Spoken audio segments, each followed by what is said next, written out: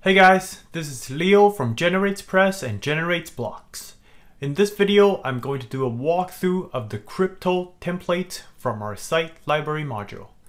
Let's get started. First, there are two logos used here. One is the static logo and the other one is the sticky navigation logo. I'll just quickly show you where they're uploaded. The static logo is uploaded under Site Identity Logo. And the sticky navigation logo is uploaded under Layout, Sticky Navigation, and the sticky navigation logo. Now let's take a look at the front page. We will open up the block navigation and start by the first container here. So this container has a grid wrapper inside, followed by two containers. The first container has a headline block, paragraph block, and a buttons block with one button. The second container has a static image. This wave shape here is added as the shape in the first container. Let's move on to the second container. So again, we have a grid wrapper followed by two containers. First one has an image. The second one has some headlines and a button. So this arrow here is added as the icon for the headline, same as this one on top. And on the main container, there's a background image, as you see here, uploaded in the background section.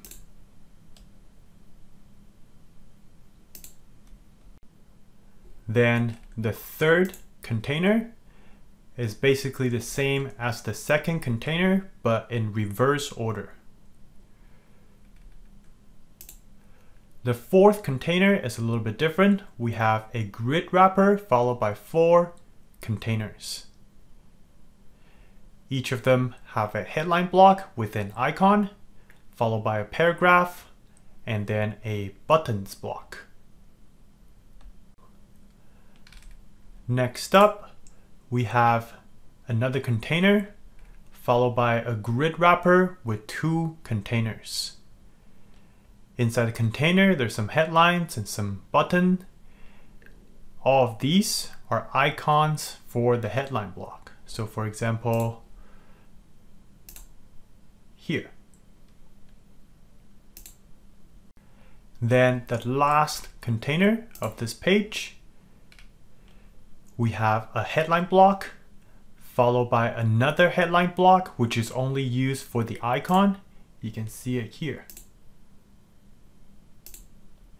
Then we have a grid wrapper followed by three containers. Each container has a headline, and inside of it there's an icon followed by some text. Now you might also notice that there are a few sections here that's on the home page, but it's not shown in the edit page screen.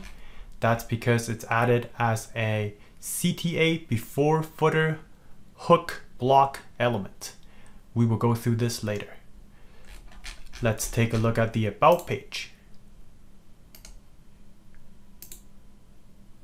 Again, let's open up the block navigation.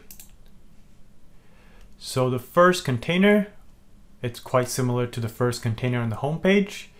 The shape here, again, is added as the container shapes.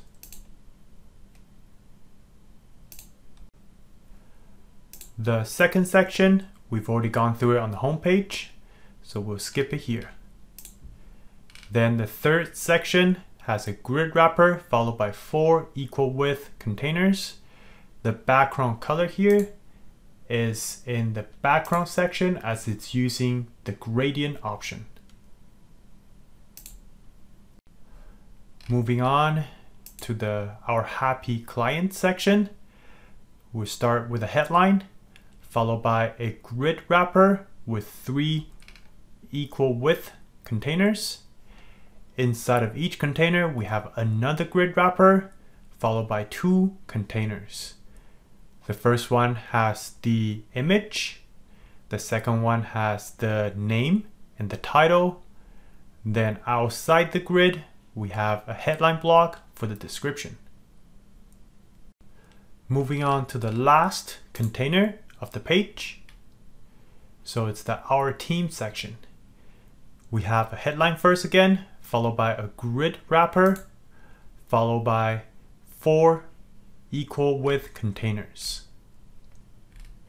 Inside of each container, we have an image block, and then 2 headline blocks for the name and job title. Then of course the buttons block for the social icons.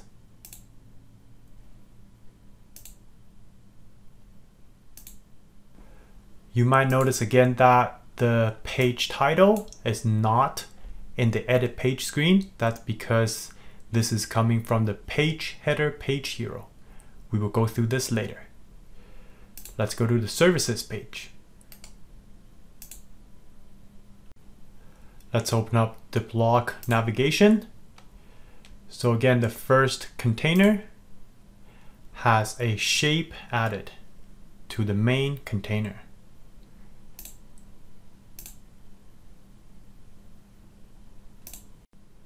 Then the second container, which is a big one, has 3 headline blocks to start, followed by a grid wrapper with 6 containers in it. Each container has border added and border radius. Of course, we also have some background color. The icons are with the headline block.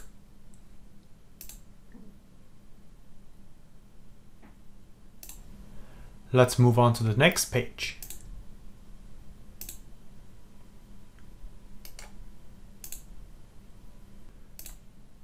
The first section has the exact same layout as the other first sections on the other pages again. Then we have our superstar section, which has a grid wrapper followed by 4 containers in it. Each container has a static image, a couple headlines, a paragraph, then a buttons block.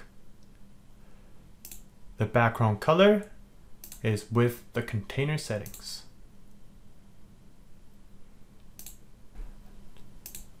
Let's skip the blog page next and go to the contact page first. So this page only has one big container. Inside the container, first we have a grid wrapper followed by 2 containers. The first one lets you add your contact form shortcode in this area. And then the second one has some headline blocks, followed by a grid wrapper for the information. Then we have another headline block. You can see the thin line here is added as the top border of the headline. Then of course some social icon buttons.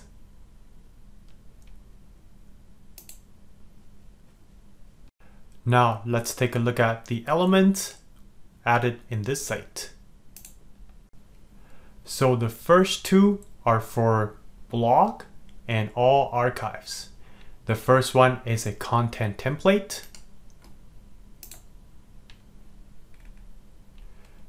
So we have the feature image with a dynamic GP block, followed by a post date, then H2 post title, then dynamic content post excerpt block, followed by the read more buttons block.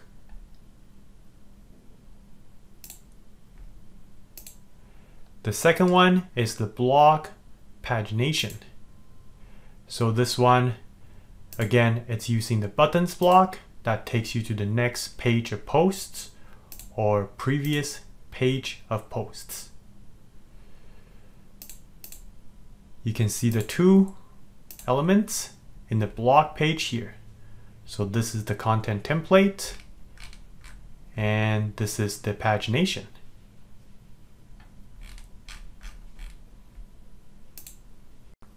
Then we have the CTA Before Footer. We talk about at the start of this video. So that's this section here that can be seen in basically every page.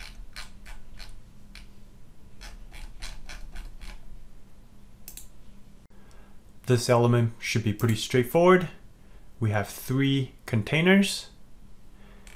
The last one has a WP show post shortcode, which can be configured in the show post section in the dashboard menu.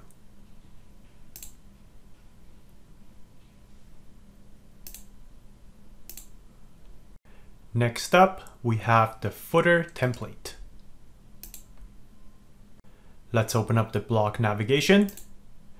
So first we have the very big outside container. This container has background image added.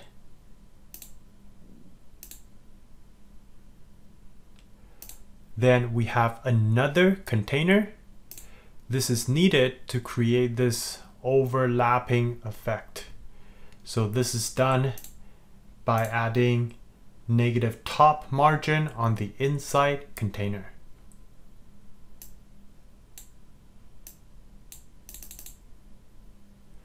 The inside of it is just a grid wrapper followed by some headlines and buttons. This is used throughout the entire site as the footer.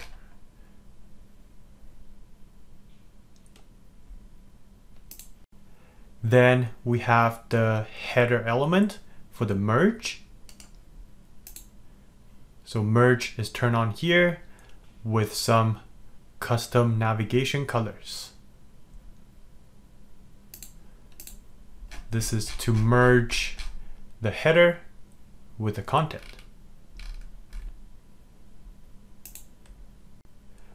Next up, we have a block page hero for basically all the static pages. So it has a container with a background image, and then H1 headline, which is the dynamic page title. This is used throughout the entire site except the front page and all single posts.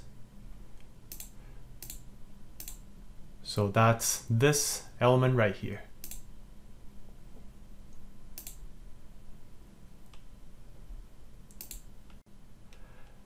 Lastly, we have 2 block elements, a block page hero and a block post navigation for the single posts.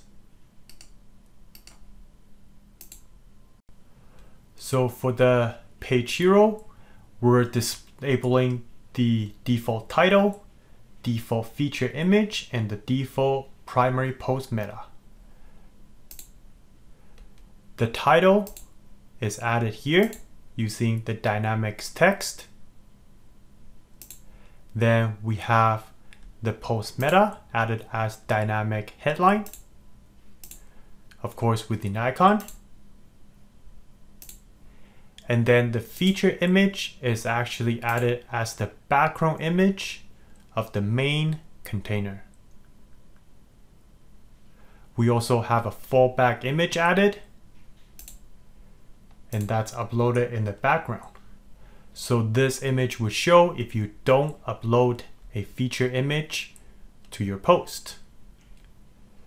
Let's take a look.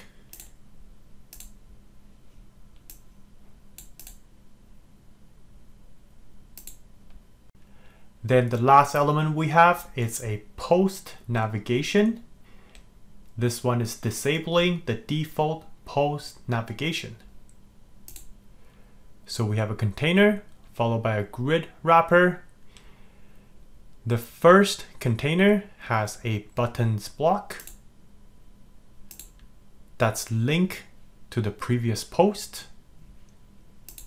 The container has a background image added that will be using the feature image of the previous post. And of course, the headline is just the title of the previous post. Similarly, the headline block for the next one links to the next post. Same as the button.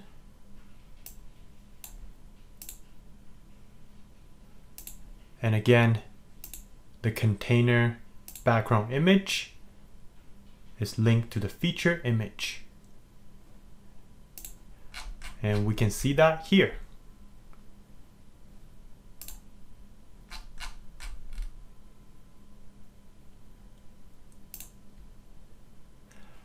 That's it for this video. Thanks for watching.